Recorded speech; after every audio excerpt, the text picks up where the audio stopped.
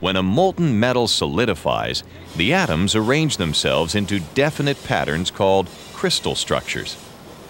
The two most common crystal structures in metals are body-centered cubic and face-centered cubic. These crystal structures grow uniformly in all directions within each developing crystal. As the metal cools, these crystals are confined by the adjacent developing crystals, forming grains. The line of intersection between grains is called a grain boundary. Because the grains form independently, their crystal structures develop tilted in various directions. All atoms in these crystalline structures are held in place by electromagnetic attraction to neighboring atoms. If a force or load is applied to a metal, these electromagnetic bonds stretch, allowing the atoms to move slightly. When the load is removed, the bonds pull the atoms back into position.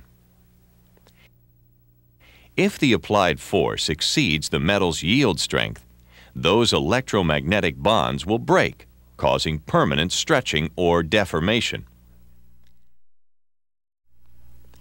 This diagram is the iron-carbon phase diagram. Let's examine how temperature and carbon content combine to provide a variety of metallurgical structures. The left-hand side of this diagram is ferrite. Ferrite is iron containing an extremely minute amount of carbon. At room temperature, ferrite is magnetic, relatively soft, and has a body-centered cubic crystal structure.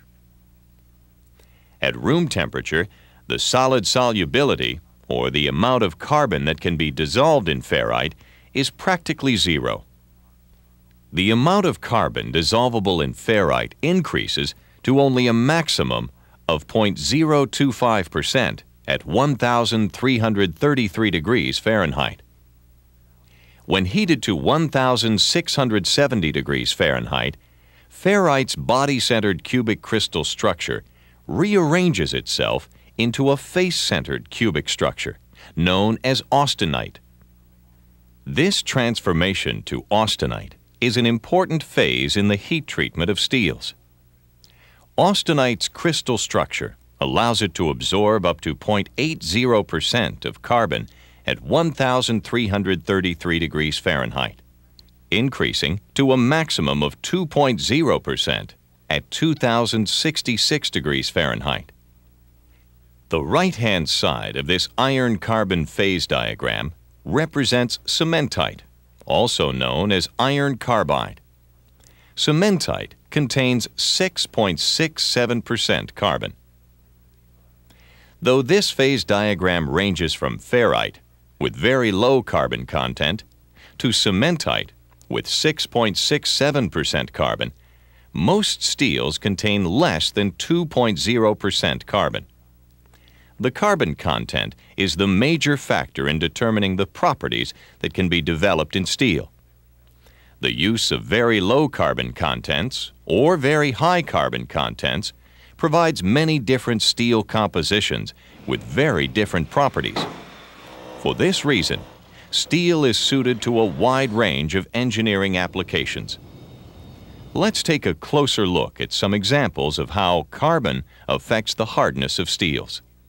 If steel containing 0.030% carbon is heated to about 1,700 degrees Fahrenheit, the structure will consist entirely of austenite. If it is then cooled slowly at about 1,650 degrees Fahrenheit, the austenite begins to transform to ferrite. As cooling continues, more and more ferrite is formed, until at 1,333 degrees Fahrenheit, the remaining austenite transforms completely.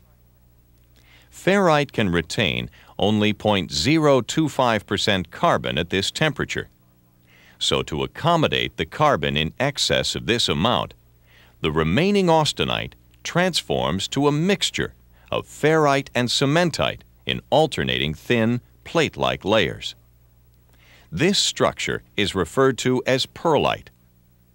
At room temperature, The steel is mostly ferrite with patches of pearlite.